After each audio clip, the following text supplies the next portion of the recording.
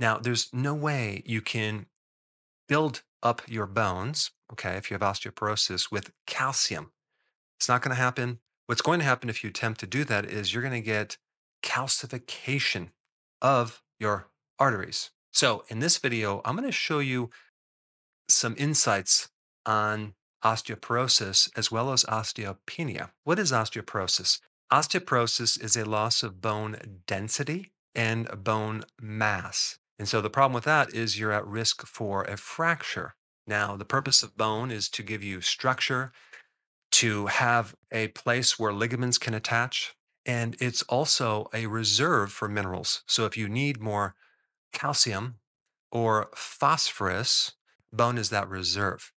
And so many people just focus on the calcium aspect of bone, but phosphorus, like 85% of phosphorus is stored in your bone, yet we ignore phosphorus. And the thing you need to know about phosphorus is that you can have problems with your bone if you have too little phosphorus or too much. Because if you have too much phosphorus, as in if you drink a lot of sodas or things with phosphoric acid or junk foods, that can cause bone loss as well. But just so you know, phosphorus is in a lot of foods. It's in meats, fish, eggs, it's even in dairy, it's in vegetables. So most people have enough phosphorus unless they're doing things to deplete phosphorus, like I said, consuming junk foods or drinking the sodas, or they have a kidney problem, or they're taking certain medications that are interfering with phosphorus. Osteoporosis is severe bone loss, putting you at risk for fractures. Osteopenia is kind of a subclinical or a stage that comes before osteoporosis. And what's interesting about osteopenia is over 50% of women over the age of 50 have some degree of osteopenia. And a significant amount of men have it as well. But osteopenia doesn't really put you at risk for fractures. It's just a good indicator that, you're going down a road that you could end up with osteoporosis. But typically, a lot of people are told, here, take these medications, exercise. Maybe you should start chewing those chocolate calcium bone building things, which are just a joke. But there's a paradox involved with calcification. What they found with this paradox is that people that have osteoporosis have a much higher degree of calcification in the arteries and the joints. So that's kind of weird that you're having all this excess calcium, but it's not going in the right place. The other point I want to bring up about bone is that in the bone marrow, you have an entire factory that is making blood, red blood cells, white blood cells, and platelets. So bone is composed of not just calcium, a lot of minerals. Also, 35% of bone is protein, mostly in the form of collagen. So let's go through the key nutrients that are needed to either reverse osteopenia and osteoporosis, and even another thing called osteomalacia. Let me just tell you what that is. Osteomalacia is kind of soft bones in adults, and that is primarily from a vitamin D deficiency. When this occurs in children, we call that rickets. When we're dealing with osteoporosis or osteopenia, we're not just looking at a loss of calcium, we're looking at a vitamin K2 deficiency, a vitamin D3 deficiency, usually, which works with K2 together. So let's just start out with vitamin K2. Vitamin K2 is a fairly recently discovered vitamin. It's a fat soluble vitamin, comes from fatty foods. It also can come from fermented foods. In Asia, they have something called nata, which is fermented soybeans, and that is very high in vitamin K2. Vitamin K2 is also in raw sauerkraut, but mainly it's in like fatty sausage, it's in fatty cheese, even in egg yolks, it's in liver. And so, what you need to know about that is that if you're on a low fat diet or you're taking certain medications that block vitamin K2, like statins, if you're on a blood thinner, or even antidepressants, antacids, certain medications for high blood pressure, or even medications for erectile dysfunction, you're not going to get enough vitamin K2. So, vitamin K2 is a really, really important, if not the most important vitamin for making your bones really, really solid and hard. But you also need vitamin D3 with it. And vitamin D3 helps the absorption of calcium by a factor of 20x in the small intestine. And so vitamin D helps absorb calcium into the blood from the digestive system. And then vitamin K2 takes it from that blood and drives it into the bone So it's really important to understand what K2 does and to make sure either you get it in your diet or you're taking it as a supplement. If you're taking it as a supplement, I recommend the form that's called MK7, okay, versus other forms like MK4. MK7 is a natural form and it lasts about 48 times longer in your body versus the half life of MK4 with about 20,000 IUs of vitamin D3. Now, another key vitamin for bone is vitamin A. Vitamin A. And I'm not talking about the precursor beta carotene.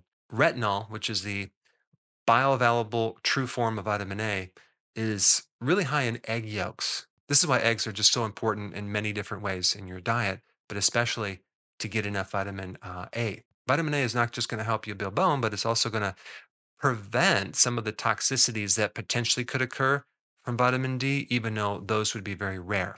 I don't recommend getting your vitamin A from a supplement. Just get it from your food. Egg yolks, liver, or other organ meats. Vitamin A is in cheese, also in butter, and cod liver oil as well. And so, vitamin D3, K2, and A are all fat soluble vitamins. So, another thing to look out for or understand is that you need a good gallbladder and a good liver to produce the bile to absorb these nutrients. So if you had your gallbladder out or you have some type of problem with your liver, as in, fatty liver, these reasons could be why you're not getting these nutrients. In which case, you should probably just take some bile salts to help with the absorption. So we have to make sure that we're getting these nutrients from the diet. We have to make sure that nothing's countering those vitamins. We have to make sure we absorb them with the right things, like the bile salts. But we also have other things that help build your bone, like minerals. Yes, I would be taking some form of calcium if I had osteoporosis or osteopenia, but not as a standalone. I would make sure we would take all these other things as well. But I would not take the form of calcium that is not very bioavailable, and that's calcium carbonate. And so many people are taking this type. Basically, it's like limestone. You'd be better off chewing on the cement outside your house because that's really what it is. It's just the form of calcium that's has to go through like 12 different biochemical steps before it gets absorbed in your body. And if you're getting older, you may find that you don't have enough stomach acid to absorb this calcium.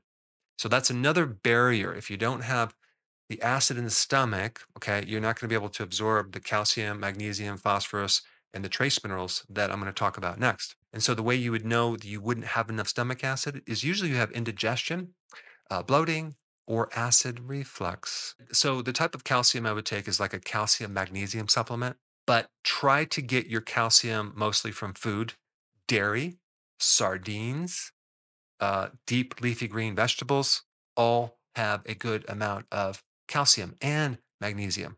And magnesium helps activate vitamin D. Also, potassium is really important too.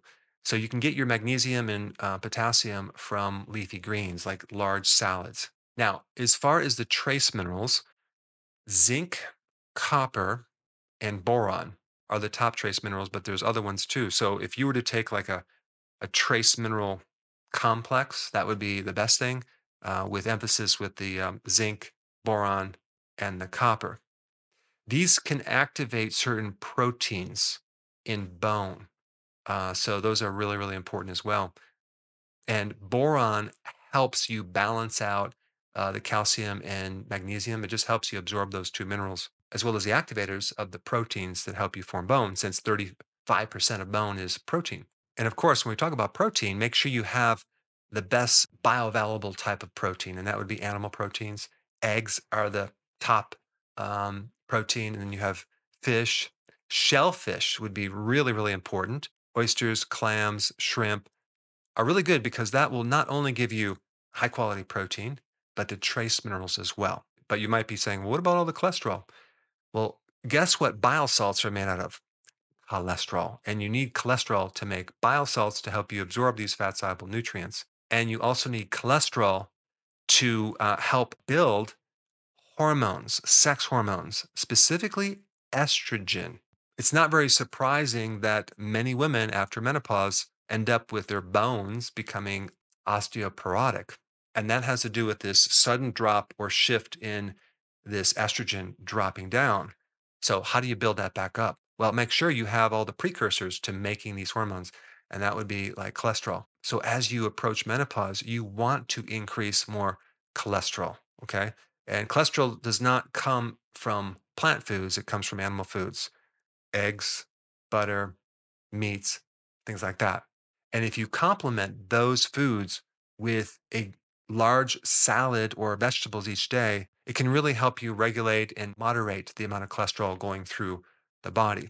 Not that you're concerned with that or not, but I think the balance of both of those type of foods, plant-based and animal-based, are really important. Exercise would be an important thing to add into this program to stimulate the bone growth, which will also indirectly reduce stress because cortisol is very destructive on your bones. So if you're going through chronic stress, that could be another reason, on top of the menopause situation where the adrenals have to back up your ovaries, that could be a big trigger for osteopenia, then osteoporosis.